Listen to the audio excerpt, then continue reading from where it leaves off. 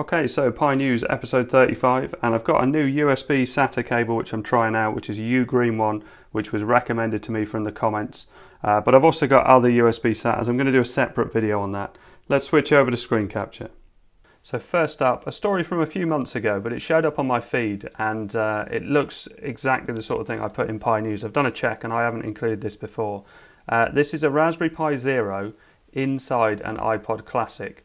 Turns it into a Spotify music player, and it's really impressive. So you can see the Pi Zero in here and the various different components together, and if we scroll down through, looks like it took a lot of work. You can see the display attached to a separate board, and you can see this breadboard here where all the testing was involved, and further down a few more images with the battery and various things. And it says here, Guy managed to use the font for the music library that looks almost exactly the same as Apple's original. And it does look great. And it's using Spotify via Raspbian. So it's a few months old, but yeah, definitely worth a look at. Next up was another story, which is from a while ago. This is a Raspberry Pi PiApps projector for your Pi. So it's actually a projector that sits on top of the Pi, and it was reviewed by Tom's Hardware. And if we scroll down, it was $267, so it wasn't cheap. In fact, let's see if the price has changed. So if I search for that, there's the website, $166.66 it says there, out of stock, but that's probably similar price in pounds to what it was in dollars. Yes, there's no price on there. Well, it looks like there's still information, so you can email for restocking. So it fits on the GPIO pins. It projects a 720p picture, so an HD picture, not full HD, but 150 inches up to 3 meters away. And if we scroll down, there is an image of it being projected. There you go. Always hard to take a photo of something projected, but yeah, something a little bit different. Next up, I've very kindly been sent some of these micro SD card holders. So let's go in a bit closer so I can show you what they're like. So Michael Curry had sent me a message. After watching the last video on the 1GB Pi, I could not help but notice the SD card mess on your desk. I'd like to send you something to help with that if you wouldn't mind. It's nothing spectacularly amazing. They're actually pretty cool, and they hold them in really well. I thought that it would be like a really secure fix. You can hear that they rattle around when they're in there, but if I then open it up, all of the cards are in place. And basically they just slot in and out very simply. If I show you one without cards in it, so basically you just poke through the bottom and take your card out. So it's really quick and easy to take a micro SD card in and out. This is a single one, and this is a double one, you can see, and there's a full-size SD slot there as well. And these are all 3D printed, and the design is on Thingyverse, and I'll show that in a minute. And this is the triple. This is the one I'm using because I have so many micro SD cards, and I've got some more which I've got to test for various different videos, which I haven't opened up yet. And as Michael mentioned, this design was available on Thingiverse. I thought I'd have a look. I was going to be sent a 3D printer at one point, but as you can see, some of them are pretty large. And when I looked into it more, the company never got back to me. They said they'd send it. I said yes, sent the address and everything, and it never arrived. But I'm in some sense relieved because 3D printers are quite large and I wouldn't really know where to put it. And the printing took about 5 hours for the triple, 4 hours for the double, and 3 hours for the single. So they do take a long time, and obviously they make a certain amount of noise as well. Yeah, I don't really think I personally need a 3D printer. I don't think I'd use it enough for the amount of space that it would take up. But I do think they're very cool, and I hadn't realised how great Thingiverse was for just being able to get ideas and see what other people are doing and things like that. So you can see this one, Swiss Army style SD holder, looks pretty cool. Threaded SD holder. If we scroll down through, you can see just a very basic little box that the SD cards can slot into. Some here that take full size, and also obviously the full size would be an adapter as well, would fit into that because they're exactly the same size. This has got some inserts and they look like they spring into place. They've got some sort of end bits here that look like they move. And if we switch over, oh, this bottom left one here as well, it's got sort of spiral design. Loads of micro SDs on this one, but obviously if you knock it over, they're going everywhere. Might be good with a lid. that we've got batteries and all sorts of other things on here as well. And I thought this one was cool. This is an Altoids case, so peppermint tin, and you slot the plastic in, but it's really nice snug fit. I did do a bit of reading in it, and it really slots in. It's quite a firm fitting when you put it in there. But this is the 3D printed bit. But I'm very pleased with the solution I've got, so thanks very much, Michael. Very kind of you to send it to me. It's much appreciated, and I'll see if I can fill all three of them up as soon as I can. Next up, bit of software. So Jose has done another Pikiss video. So Jose is the creator of Pikiss, and there's so many amazing things in Pikiss. And the most recent one is Retroarch. So he's managed to install Retroarch into Raspberry Pi OS, just as usual with Pikiss, with one click. And so if you go through the video, he also plays a few games and things in here as well, but shows the setup procedure. But it is super easy with Pikiss. I've got some other videos on Pikiss. It is great. And Retroarch is very configurable, really nice way of playing retro games on a Raspberry Pi. Very customizable, very easy to change settings and things like that in Retroarch. And N64 performance looked pretty good, so quite a decent frame rate there. Next up was a really interesting one in PetaPixel. 3D printed cartridge turns any 35mm film camera into a digital camera. And you can see, again, loads of great images. There's a separate YouTube video on this. I'll put a link to this story in the description. But it's an old style 35mm camera which can take stills and video. And you can see it's a Raspberry Pi Zero inside it. And it's a really impressive project. You can see it there showing on a laptop.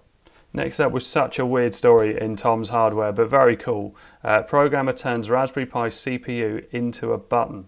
So you stick your finger on the CPU and it registers it as a press. So you could use it for loads of different things. But basically it's registering the heat from your finger on the CPU. And it's just such a weird thing to do that I just thought it was interesting. So you can see the CPU showing here, and you put your finger on the top, it registers it, and then you can get the Pi to do something.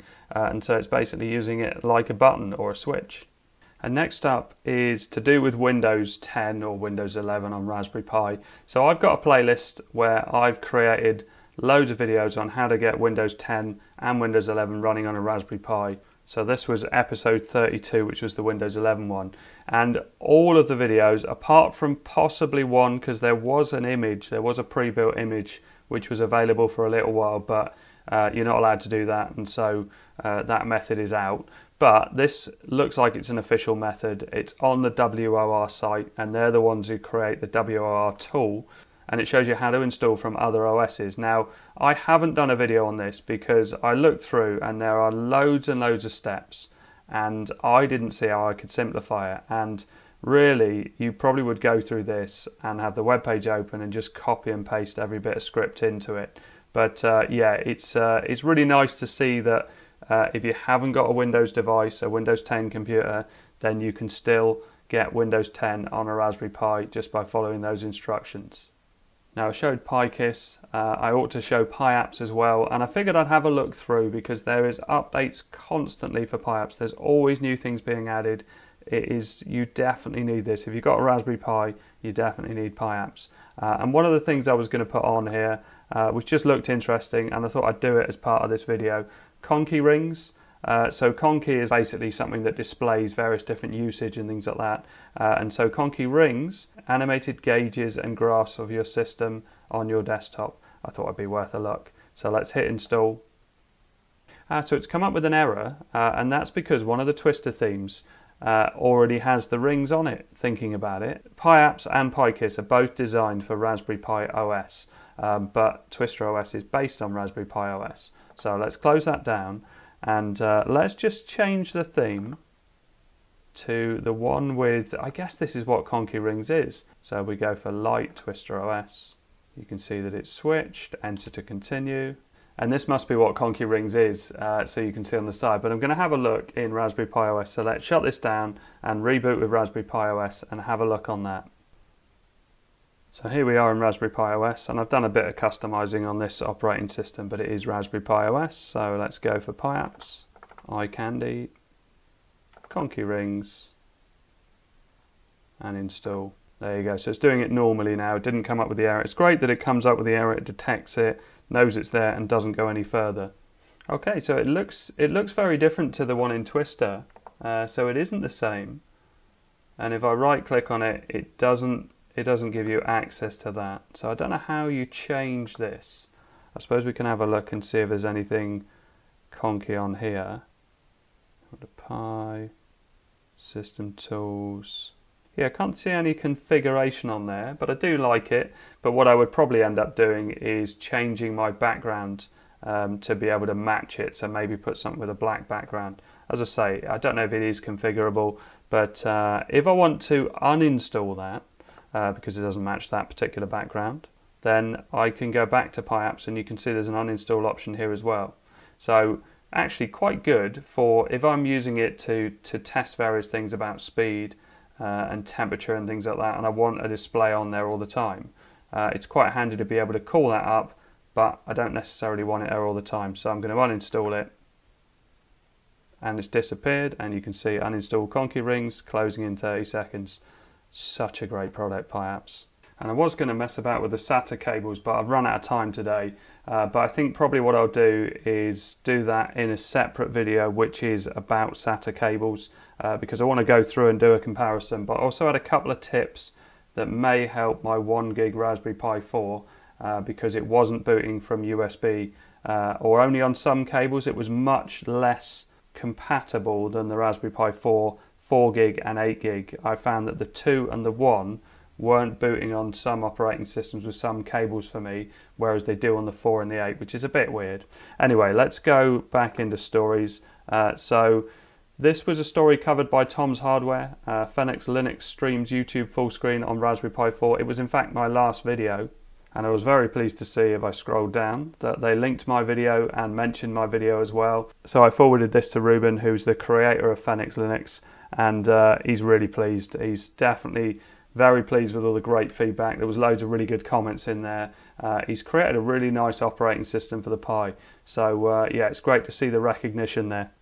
And last one is nothing to do with the Pi really, but I can use it on the Pi. So I'm running Raspberry Pi OS from an SD card now, because I switched over to do that Conky Linux. So if I go down to the link, is it this one, windows96.net?